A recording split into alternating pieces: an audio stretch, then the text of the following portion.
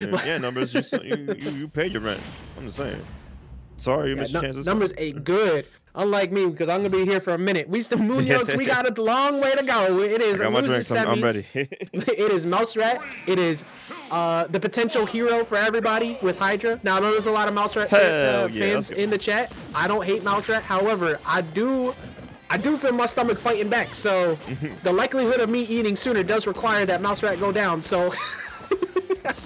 I'm just kidding. I've just been playing so good all night. I think Hydra has an excellent shot here against MouseRat, but I'm very curious to see how Pikachu handles this matchup.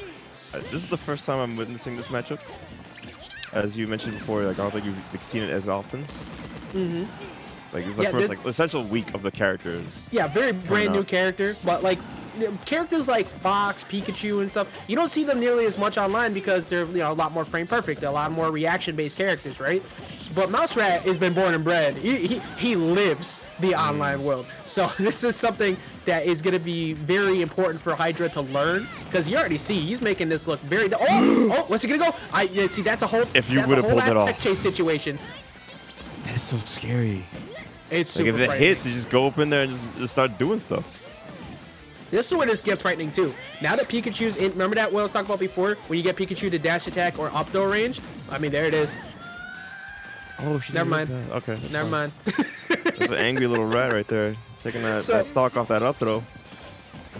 I tell you, man, I gotta stop pointing out things because it just happens immediately. But like, that's what you need in this matchup. You need to get Pikachu, if you're fighting him, to that window where they're forced to either dash attack or get the up throw, because then it makes the stray hits from Pyra so much easier to connect with and get early KOs. Because Pyro kills dumb early and Pikachu super light. So speaking of which, scooped right there, caught the shield drop, takes the stock. It's very scary when you're up close against Pyra like that, and she just goes, "Oh, caught you slipping," and just murders you, like less than 80%. That's crazy. We hear prominence. The music starts playing in the background. You're getting carried off in the casket. Oh, you might be dead though. That was an excellent drag down. The way that he did that one too, he didn't actually force a wall spike. He made sure he dragged him down enough where he'd maybe get sent under the stage, so Mythra couldn't attack and get back. Oh yeah. That's one of the weaknesses of the character. That's kiss my ass. All right, you're crazy. I saw that. Baloney gang. But anyways, so good job getting that down there at the ledge. Oh, that didn't connect? Crazy. I think maybe the charge one would have connected.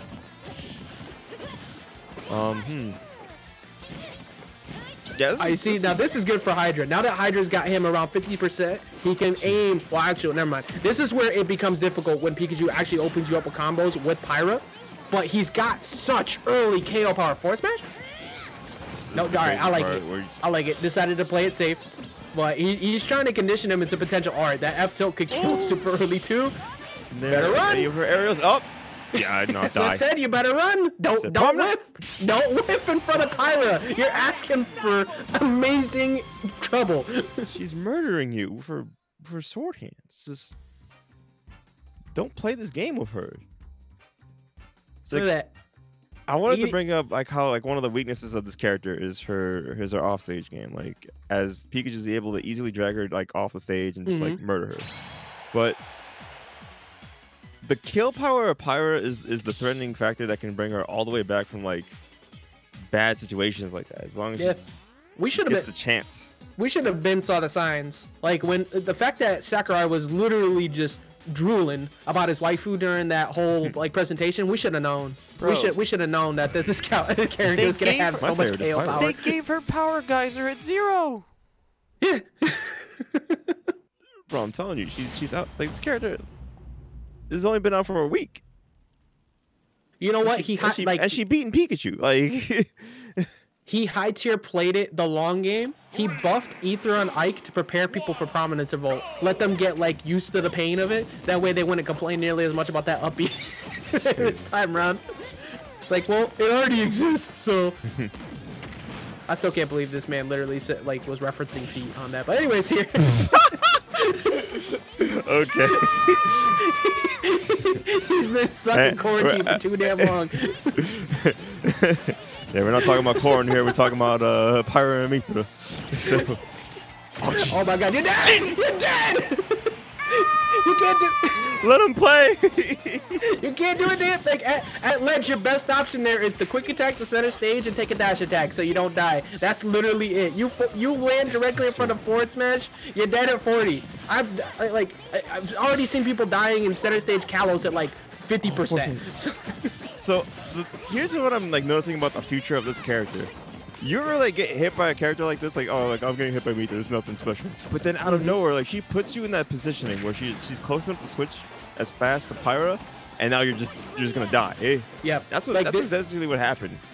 Like, this is easily the best implementation they've had of transformation character in the history of the game. Like Pokemon Trainer, amazing, right? But they literally cover everything. That side B is one of the best opportunities you could get to get a KO on that character because it goes kind of weird. Yeah, so like later on when you're gonna see this character more often, then you're definitely gonna see this character. No, yeah. You're gonna be seeing more scary like setups like that where it's just like, oh, she gets the like Mythra gets the hit, puts you in a weird spot, switch to Pyra forward smash. Wow, you just died at 60. Yeah, and like even with Mythra, like you can play the long game with Mythra for a good amount of time too. Like she has such good frame data. She can box with characters like Pikachu. Oh, you are so lucky that blazing. Oh, you. All right, you're not dead yet, but that is so hard to punish. And that move right there just covers that whole ledge, 2 frames, just everything. Like Pyra, like even though Pyra may not be able to necessarily box with Pikachu and frame data wise, Pikachu has to respect everything she does. There's so much good kill power. Foresight is so good too. I'm sorry, Foresight. Let me get my low right. We'll get used to it. Yeah. Good job switching it off at the last second, because if you didn't switch it, you're probably dead. And the early up B2 to get away. Kill. To his advantage, slightly away. Super lucky. You got to wait. Promise your vote though. That's going to do it. May have dodged the forward tilt before, but you ain't dodging that. That's crazy. This character's so good.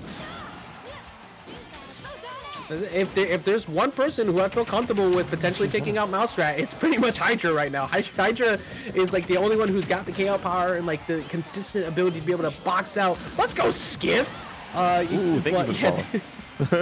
This is looking nuts. To think that Sakurai would actually put a character fast enough to keep up with Pikachu with the insane kill power. Yeah, just having the like the ability to actually box with a disjoint with that frame data, who's not chic but actually can turn into a character that can actually KO. Like now he can switch the power. Yeah, look at that. Oh my God! You're dead. That's what I was talking about. You shouldn't have swung on landing. That's what you get. That's what I was talking about. He hit him like slightly, like a little bit. This is to get him in the right spot. So this will be like right under him. Switches immediately to Pyra and murders him. Like watch how he breaks it down too here, right? He forces him to go high after he gets this, and then he throws out enough hitboxes to make it so MouseRat feel like he must swing on landing after that jump. Because the only other option he has maybe is the air dodge or quick attack past him, but you might get hit. So what does he try to do? Beat him out on startup? That, my friends, let me pull up the old trusty ultimate frame data, because that has a very fast startup for an up smash. Let's see, where are you at? Pyra up smash with that much KO power is frame 15. Jesus, you wouldn't expect that. You wouldn't think that. But yeah. I'm telling you, you learned from your mistake. I'm telling you, I'm also slightly thrown off by the fact these two are the same color. That's the more threatening thing. Like you probably won't recognize, like in the heat of the game, you probably won't recognize when they switch too. So it's so scary to deal with something like that on disadvantage. Yeah, it catches you off guard, man. It really throws you off. Like, because you're sitting there, you're prepared, but like just seeing, just the fear factor you have to have, the fear that Pyra establishes. And that's just neglecting the fact that Mythra still has like decent KO options at the ledge too. Forward smash, lightning buster, those are both really good. Jeez. But you're dead. Oh, you're so lucky. You're so lucky you didn't get hit by that. That would have been an end to that stock. If Hydra followed up correctly there, he was dead. He bounced low enough just to follow up off of that too. He just missed. You gotta respect that. Skedaddle Skadoodle, I controlled the neutral. It shows up that side B, just like. That move was so crazy good, man. That's what Pikachu does. Like Pikachu just makes you want to unplug the controller and throw it at your opposing player. it's like throw hands IRL. It's like, all right, who do you play? Pikachu. All right, look, just put the hands up. And the delay from the hitbox because you clanked with the Thunder Jolt too. It went through the Thunder. Oh my god, you can't even just do this. Like this, like Hydra has shut down like MouseRat's best game plan. MouseRat is so good at when he gets a lead where he can run with it. The problem is even when MouseRat has had a lead, it's kind of an irrelevant lead because he dies so much earlier and he has to commit. So it makes it so MouseRat can't just kind of like chill back nearly as much. Ooh, the fair train. Oh, he's looking for the spot down here too. Oh yeah, oh, you're at 30. Run away from that down air. You do not want anything to do with that down air. Punish that. There you go. Gotta force him off stage. That's the switch to Mithra here for the recovery. He's gonna switch back off the Pyra in a moment. There it is. Looking to cover him. Probably going for an F tilt in a second. Nope, he actually gets hit. Oh, parries. Up throw isn't gonna do it yet, so he's gotta force him off stage. Yet. There you go. That forward air will take it though. So that's a nice little buff Pikachu got patches ago. That forward again, still confused as to why. I'm telling you, man. Like, just Webb said it great. He's he wants to see MouseRat timeout Sakurai. That'll get the nerfs we need. Don't know your shield's broken. Oh! You cannot stay in front of that move. You roll and take the punish to the left-hand side because if your shield's down, it will break to that.